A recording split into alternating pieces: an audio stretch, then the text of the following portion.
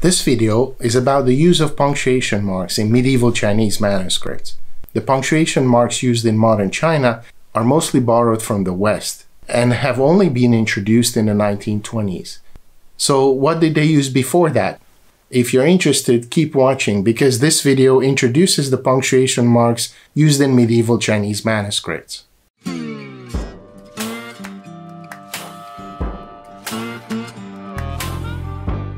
And before moving on, please hit the subscribe and like buttons to help the channel grow and to be notified when new videos come online.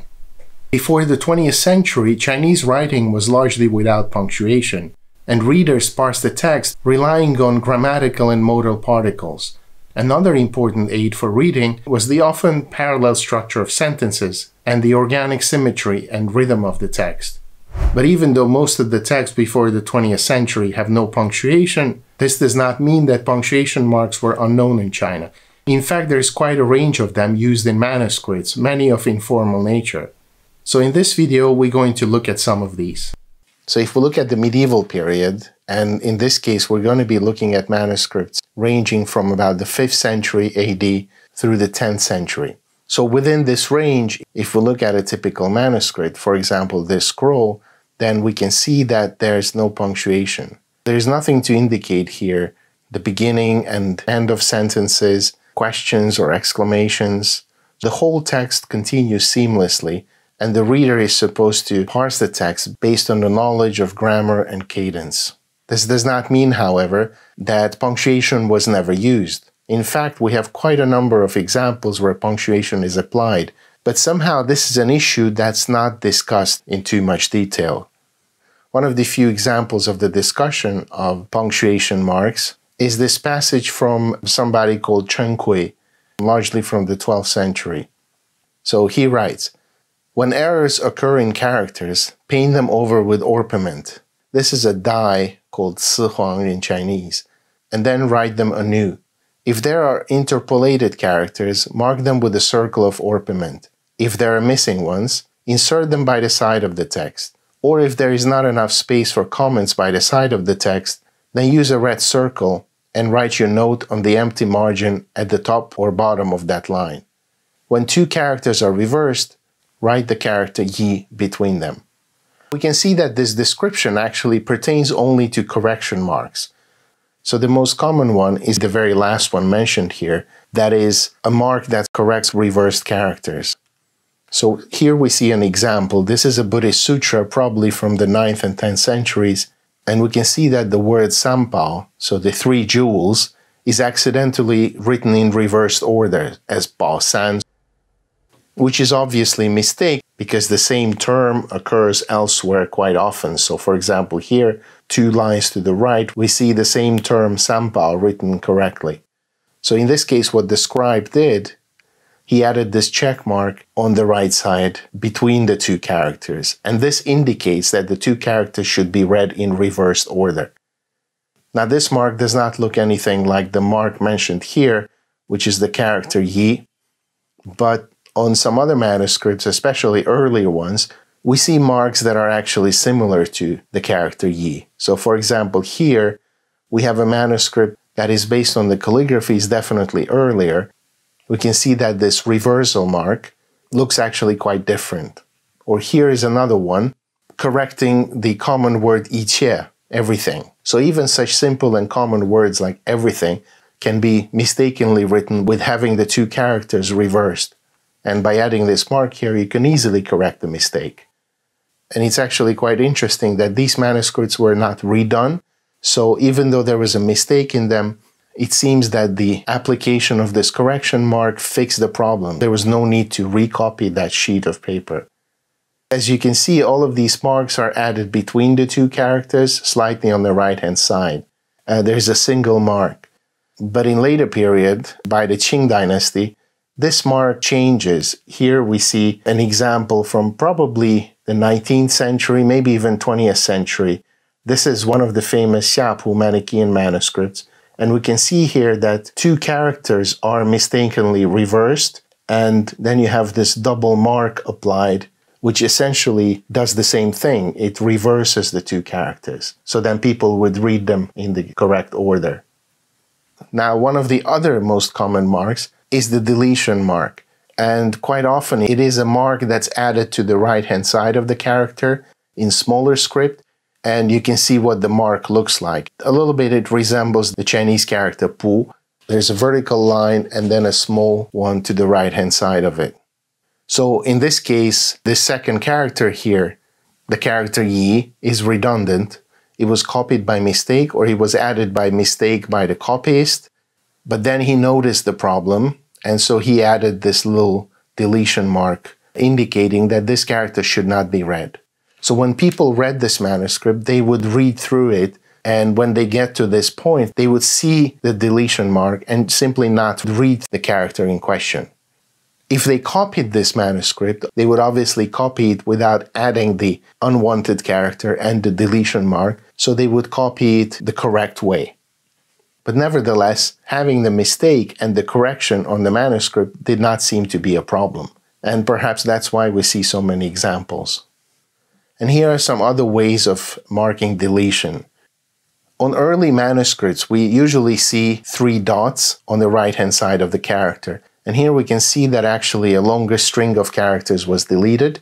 So the 3-dot deletion mark is added to each one of them. A variation to this comes from a few centuries later, and here we can see that these 2 characters, cheng e, which have already been written here, were accidentally copied again, and so then later the copyist, or maybe somebody who checked the manuscript later, added these dots to the right-hand side, indicating that these characters should not be read. Now, from a much later manuscript, probably from the 10th century, comes this example, and here, for some reason, it seems that we have 5 dots on the right-hand side, but actually by this time, it was usually this half-cross deletion mark that was in use, and that's the one we saw on the previous page. And then finally, we also have this example where the unwanted character is marked in red, and it is actually quite likely that this red mark was applied not by the person who copied the manuscript, but by somebody else. So these 2 types of mistakes, that is, writing 2 characters in a reversed order and adding redundant characters by accident, were the most common mistakes, and so these were the marks that were used to fix them. So these were the main correction marks used in the medieval period. But then there were also a series of other punctuation marks. For example, one of the most common ones was the repetition mark. And the repetition mark, basically, it's like the ditto mark. It indicated that a character did not have to be written again. Instead, you use this mark, which indicates that the previous character should be read again. So here we have the character xin, firewood, written twice. And it's actually quite interesting that the second instance of the word belongs to a different clause. So the text says, it is like burning firewood, and then there should be a comma, and then the next clause begins saying that if the firewood is exhausted, and then something else happens. So even though these 2 words belong to different clauses, and so according to modern usage, you would have a comma or a semicolon between them, it was equally possible to repeat them simply by adding this repetition mark. In this second example, we see a whole phrase repeated. So the phrase is 不可说, which means undescribable. And so by adding the repetition mark after each character, we repeat the whole string. So we don't repeat each character separately, but we take these 3 characters as one set, and then we repeat the entire set. So instead of reading it as 不可说说, we read it as 不可说, 不可说. And then here on the right-hand side is another example where the word Nieppan, which means nirvana, is repeated. In this case, the repetition mark is added on the right-hand side, simply as this slanted short stroke. And for the reader, it's obvious that these 2 characters form a phrase and they have to be repeated not character by character, but as a set. So again, instead of reading it as nie pan pan, you have to read it together as nie pan and then nie pan. Now, another very common mark is the segmentation mark. And it's just me calling them segmentation marks because we don't actually know the original term. So on the first example, we see how this mark is added usually after 3 or 4 characters, and I enhance them a little bit in Photoshop so they're stronger and you can see them better. And these are probably reader's marks, so these were not added by the person who copied the manuscript, but by the person who read the manuscript or maybe who studied the manuscript. So maybe this engagement with the manuscript involved a little more than just simply reading it. By reading it, the person was also studying it, reading it very carefully. And as part of that process, they added these dots, segmenting the text into meaningful chunks. And we know that classical Chinese is actually very structured, it's very rhythmic, and the 4-character unit is quite common. Now, in this other example on the right-hand side, we see a similar practice, and the dot differs slightly, but again, it's added on the right-hand side, and it means that in terms of the meaning, this is how the reader parsed the text. So he considered what comes before the mark as part of the previous section or previous chunk of text, and what comes after it as part of the next one. The use of these marks, however, is not necessarily consistent. So sometimes they're used consistently, but that's actually quite rare, and more often they're applied here and there, maybe to offer some help through more difficult parts, but not necessarily everywhere. A similar kind of mark is something we could call a section mark. So this provides not only division between sentences or parts of sentences or even phrases, but on a larger scale, kind of like our modern paragraph mark. So in this case, you see that this is actually done in red as this kind of hook, and then there are other marks as well. These are the marks we saw on the previous page, which divide smaller chunks of text. And these larger ones serve almost like modern paragraph marks. So they mark the beginning of a larger body of text. And once again, they're applied by the reader. Now, in the second and third example, we see these marks as these circles. And I think it's obvious that these circles were added by the person who copied the text. They are not reader's mark. They're marks that the copyist used to create an order within the text, to mark sections of the text. So in this case, it seems to mark the beginning of a quote from a scripture. And I don't remember the exact text in this manuscript, but it's probable that we have quotes from scriptures, and after that we have a discussion pertaining to those quotes. So both examples come from the same manuscript, and we can see the same kind of circle marking sections. Now the fourth example here is an early manuscript, again probably from the 5th century, and we can see these check marks, which are more symmetrical than the check marks used for correcting reversed characters. And these check marks are placed in the middle of the line after a small amount of space. And they indicate different sections within the text. So much more commonly, the new section was written on a new line, and then the mark was applied on the top margin.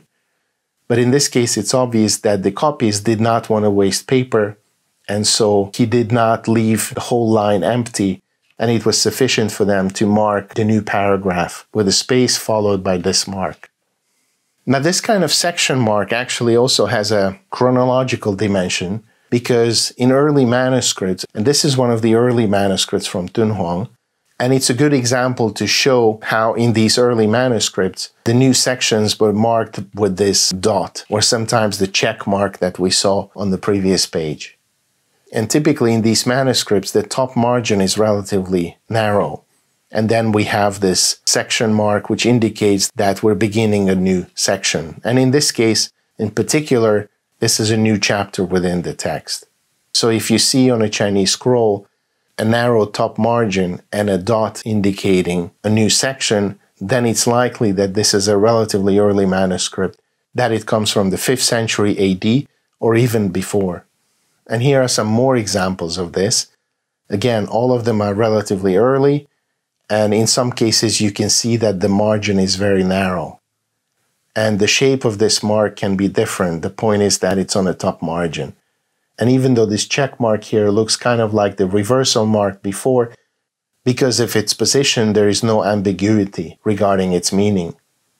Another really interesting mark is the so-called reverence mark, which are basically just spaces left in the manuscript. So technically, it's not really a mark because it's just an empty space, but many scholars consider it a punctuation mark. So in the first example, the space occurs before the word Huangdi, that is emperor. And so you can see because the emperor is a person who commands respect, the copies left a space before the name. Now in the other example, which is a 10th century manuscript, we see the name Yuan Kong, which is a name of a master. So even though he's not an emperor, but because he's the master who is revered by his disciples, his name is marked with an empty space before it. And this practice actually continues well into the Ming and the Qing periods, and we can also see it in printed texts and stone inscriptions. So here I wanted to show a section of the famous Nestorian stele from Xi'an. So this is a stele that was erected in 781 during the Tang Dynasty. And we see a number of empty spaces in the text, and these mark the names of emperors. Because the arrangement of the text is relatively consistent, we can see that the space left empty corresponds to about 2 characters. So here we have an empty space of 2 characters, followed by the name of Emperor Gaozong. And then if we move to the left, we can see the same phenomenon with the name of Emperor Daizong, and then later Emperor Suzong, and then Xuanzong, and then Daizong again. So these are all emperors of the Tang Dynasty, and their name is marked by this empty space. Modern scholars call them Jingkong, that is, reverence space.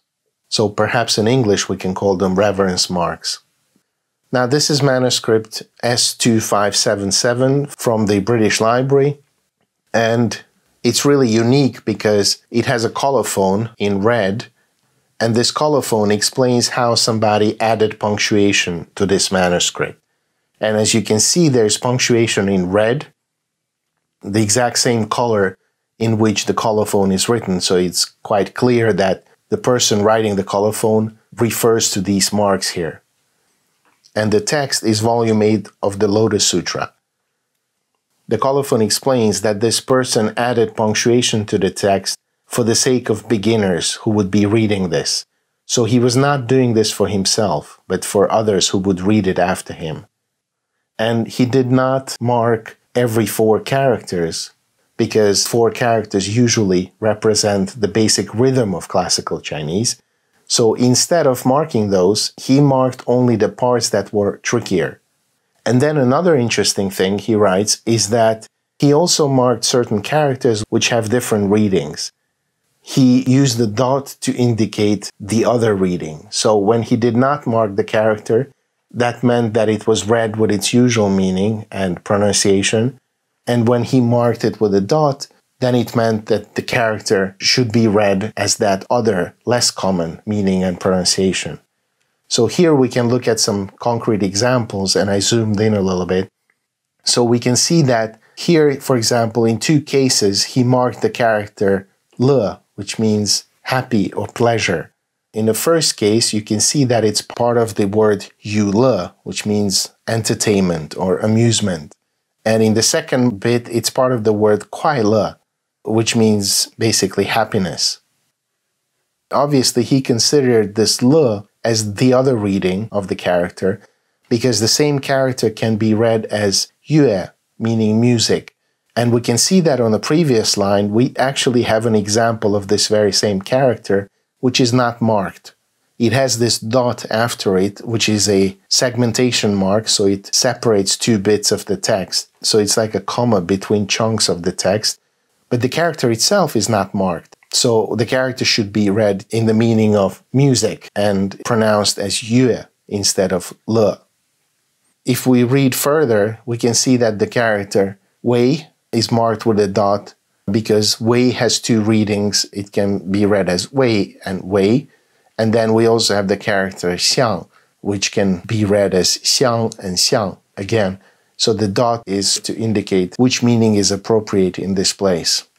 This technique is called po yin, that is breaking the sound or splitting the pronunciation. It's described already quite early, around the beginning of the 7th century, by the famous lexicographer Lu Deming. he writes in one place, the character wu, which means not or do not, is different from the character mu used for one's parent. In books circulating among the general population, these are often confused, and readers always mark the character mu with a red dot to show that it should be pronounced as wu. This is wrong. So in this case, Lu Deming is actually criticizing this custom, mainly on the grounds that these two characters are completely different. So these two meanings do not constitute two readings of the same character because the characters are different. They look similar when written in cursive, but in reality they're actually different characters, so there's no point in adding that dot. But because he criticized this, we also know that this custom was already common in his time. The punctuation marks introduced in this video represent only a fraction of the marks used in medieval China. There are very few texts talking about them, but on the whole the manuscripts give evidence to how widely and consistently these marks were used. And even though the majority of the modern punctuation marks come from the West, some of the native Chinese marks continue to be used to this day. Okay, I hope this video was useful. Thank you for watching and see you next time.